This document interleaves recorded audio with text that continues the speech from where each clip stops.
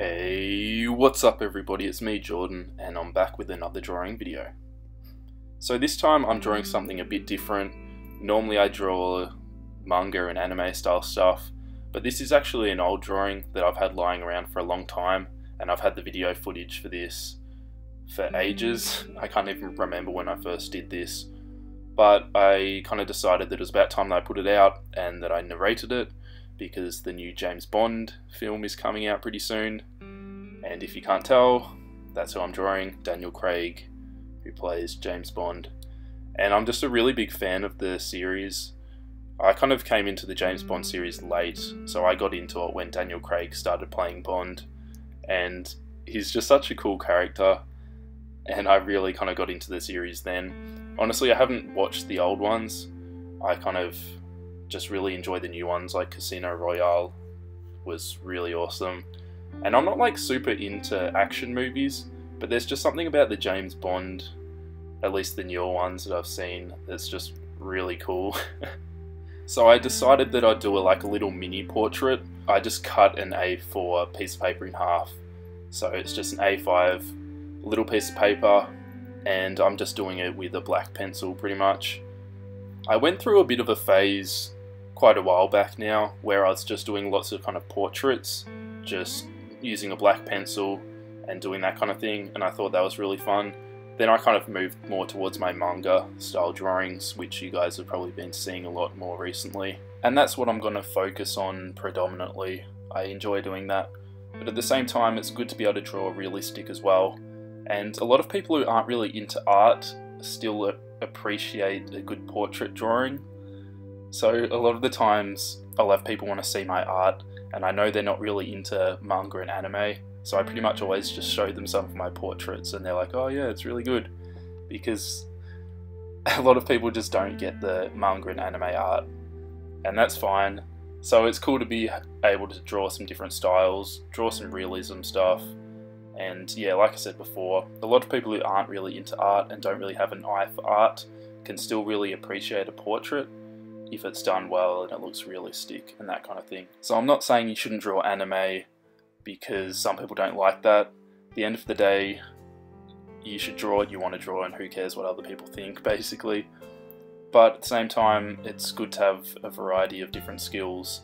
And you see with all great artists and just well-rounded artists, they can draw in multiple different styles. I mean, you just look at Mark Crilly. He's obviously done his graphic novels, and then he's got his realism challenge book. So it's like a perfect example of, you might draw different styles, but the fundamentals that you kind of learn from drawing realistic can really apply to your other styles of drawing as well.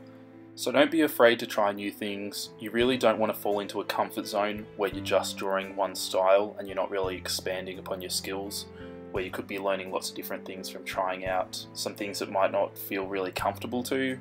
But if you kind of just take that step and stick with it, because you might not be good at it at first, but if you actually really give it your best shot and stick with it, you'll learn a lot, and you'll learn it quicker than just doing one style. So there's a few key things that you really want to get right when you're doing a portrait, especially if you're doing a portrait of someone who's well known. You really got to get the proportions right, because if you have the eyes too far apart, or the jaw's wrong, or the nose is wrong, it's just really noticeable. So if you're drawing someone who's not known, or it's just a made-up kind of character, then you can get away with it because it doesn't need to look perfectly like the reference that you're using. But if you're drawing like a celebrity or something like that, it's pretty crucial. You got to get the proportions right. So even if you have a ruler handy, you can kind of double check the positioning of everything, like the space between the eyes, and just measure it all out, because you don't want to kind of finish the drawing and then look back at it and you notice it's kind of weird, and it's because you haven't done the spacing right, and then you've already spent all this time doing the shading and stuff, and then you need to erase it. It's just a waste of time. So try and get it all proportioned out at the start. I don't really do tutorial videos so much because I kind of feel like there's heaps of that already out on YouTube, and it's not super fun for me to do, and it takes a lot of time. So if you want to see some videos on how to kind of do the proportions of the face and all that kind of stuff, positioning of the eyes, the nose to where the lips are, there's plenty of videos on YouTube, so you can just search for that, and that kind of gives you the fundamentals and gives you a good starting place. Another thing that I think is super important, and this doesn't just apply to portraits, I think it applies to pretty much like all forms of drawing, you really want to get a good contrast. So you see in the drawing here, I've got like solid black in the hair, and then you'll have like solid black in the eyes, like the pupils.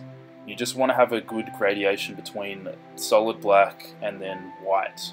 A lot of portraits that don't work so well, often they just look really flat, and it's because they only have like a few different tones of grey, and they just look flat, they don't look kind of three-dimensional, and they just don't look interesting, and it's just because they haven't done enough shading or they haven't gone dark enough. So really make sure that you get really dark. So you want to have good pencils for that. You can use Prismacolor black pencils, work pretty well. In this video I was using a bunch of different pencils ranging from like HB to like 8B maybe, and it was just like a really dark lead. Some leads are more grey, so they have a really grey lead kind of look, but the pencils that I was using here, the really dark ones, looked more like a Prismacolor pencil. They came off like black, and I prefer that look, but it depends what pencils you've got. It takes a lot of kind of working it in, and yeah, it really just depends on your pencils, so make sure you get a decent set of pencils which can actually go really dark. So you see here I'm colouring his skivvy, and I'm pretty much going solid black. There'll be a few little details put in there for the fabric, but the idea of this is to draw all the attention to the face, because that's obviously the most important part, and then from there you want to draw the attention to the eyes even more, which I go in later and actually put some colour in there, because I think that kind of makes it look interesting. So he's just got the blue eyes, and I think that looks pretty cool. Something to keep in mind, even when you're drawing realistic, you can still put some of your own style into it.